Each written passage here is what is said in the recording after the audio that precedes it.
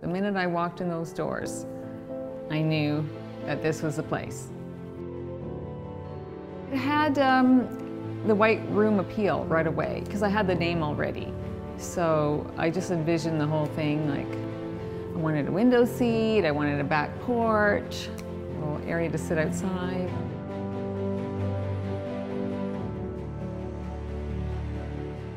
Kind of makes a nice environment when you have a nice space to work in. First of all, a nice open, clean space really helps kind of, and then you can feed off each other and kind of be in touch with other avenues of creativity as well.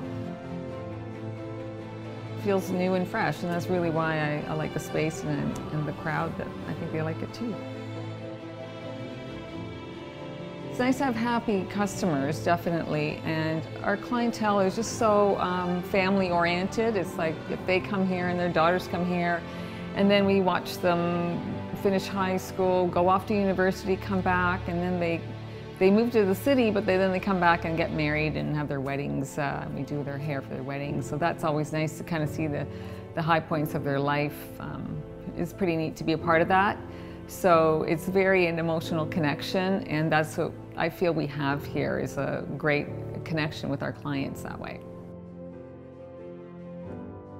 It becomes easier in a sense that when you're doing regular clients, you know them, you know what to expect, they know what to expect, and it's just a flow.